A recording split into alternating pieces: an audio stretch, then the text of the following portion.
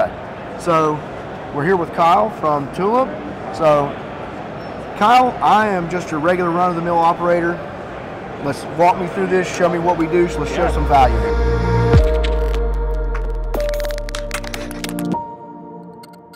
Yeah, absolutely. So this process here is a collaboration between us, Autodesk, and Formlabs.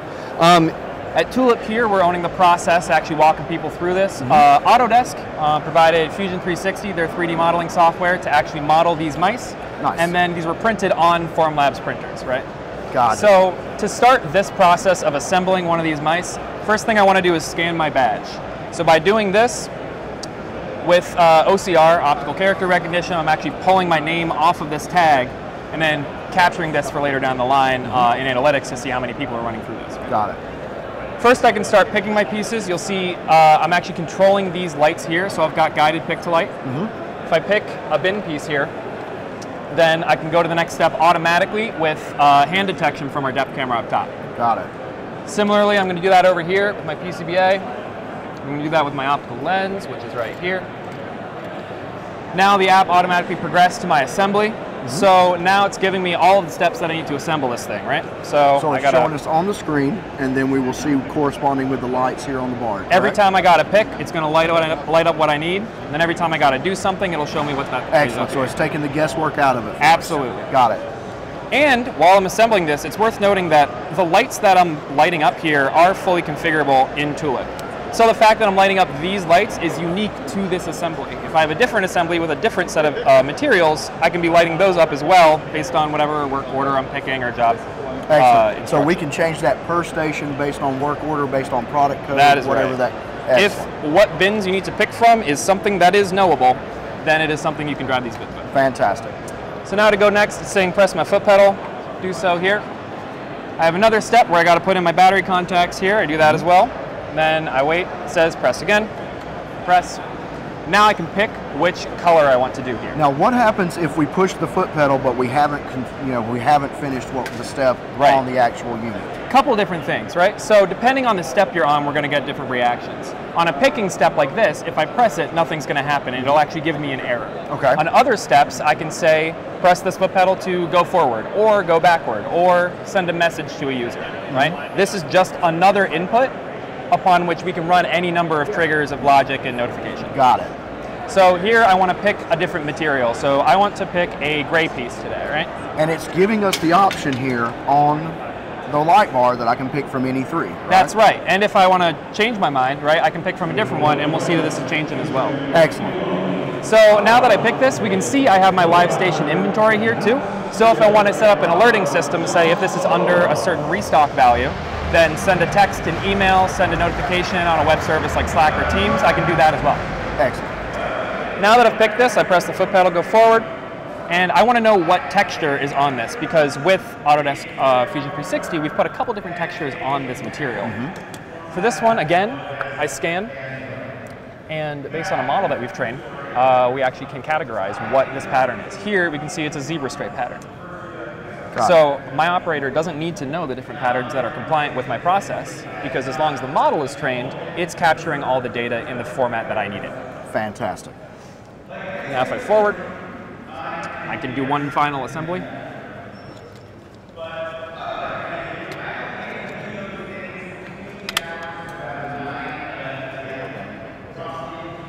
And my last step is to insert a battery and then click this button to make sure that my mouse works. Get a battery.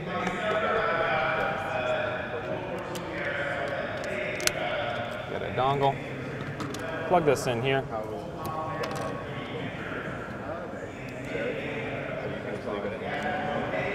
Once I turn this on, should be able.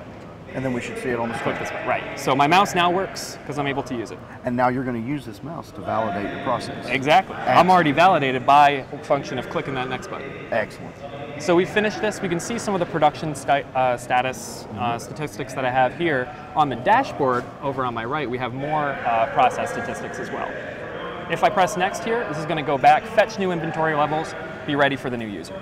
Fantastic. That's awesome. That is awesome. So really, it's taking all the guesswork out of these processes where I'm having to pull potentially multiple SKUs to create different products or the same product, right? And then it's just total ease of use for our operator. Yep. On top of all that, I did not write a single line of code to do all this. I made this in about a week. Wow. Wow. Excellent. Excellent. Fantastic. Absolutely. I appreciate it. Thanks for Thank coming you by. so much. All right, Vaughn, so tell me what you learned. So you've gone through the demo here, okay? Walk me through what you learned. Listen, fantastic. So Tulip and Autodesk have taken all the guesswork out of it for the operator, right? Okay. So we're going through the process. The light bar is telling us exactly which pieces to pick, exactly which step in the process, and we're just using our foot pedal here at the bottom to move along the process. If we make a mistake, the light bar will notify us, the screen notifies us. So once we get to the next step, we step on the pedal, and so this says I'm present, okay? Yep. And how long, so Tulip is the front end, how long did it take what was the full development of this line in say in Manager? So it took about a week of me doing this alone. All right, so 1 week, one man week. Which, worth noting, this process app is just one app played on 4 stations. So extending this is trivial. Making the one app is the main body of work. All right, so what you did was you built a single Tulip app as the top end interface for input output. That's correct. And it's just you're creating multiple instances. So as